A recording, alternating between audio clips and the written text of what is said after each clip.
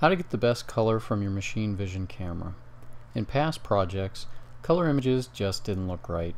The colors looked too dull and dark or too white and washed out. That's because the camera needed to be white balanced to the light source, as well as gamma and color corrected.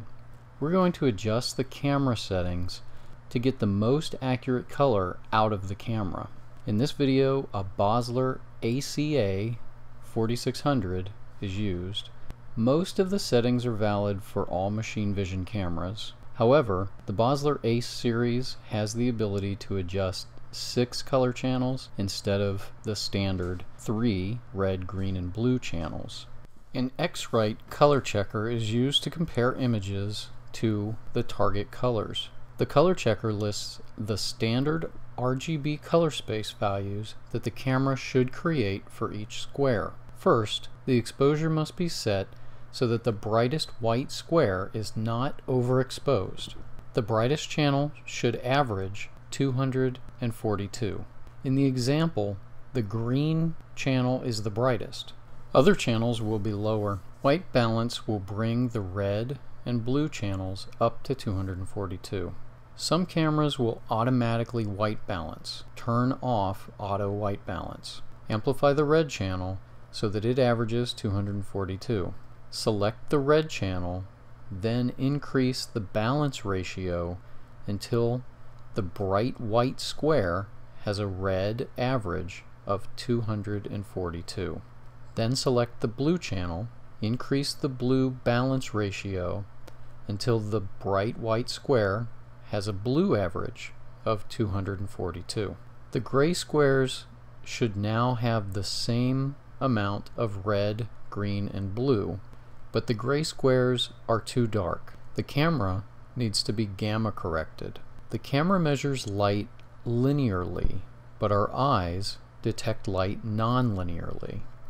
Gamma correction curves the linear camera values to match human vision.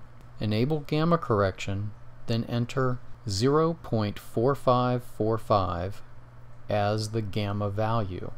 This is the starting point.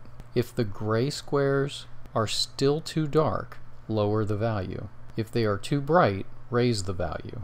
The average intensity of the gray squares should be 242, 200, 160, 122, 85, and 52. Now to color correct the red, green, and blue channels. Before starting to color correct, the Process Raw setting must be enabled.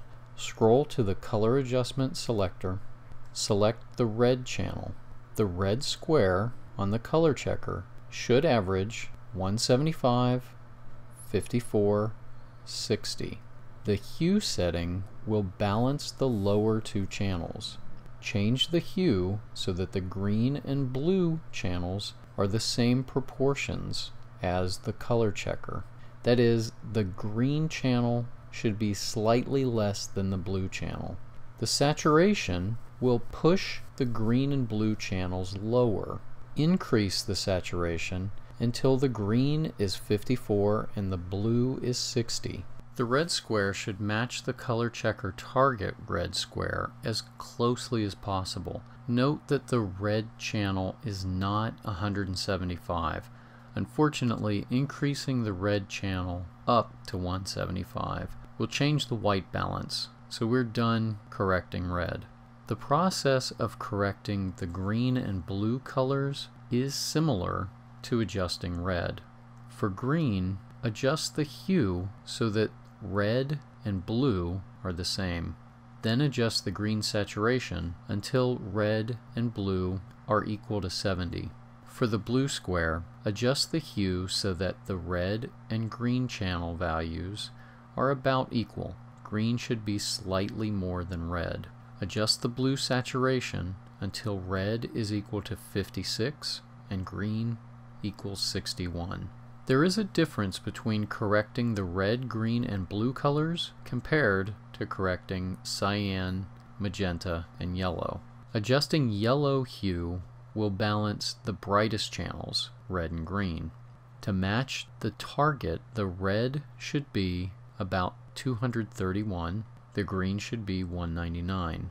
Adjusting yellow saturation will lower the value of the blue channel to 31. Adjusting the magenta hue will balance the red channel to 187 and the blue channel to 149.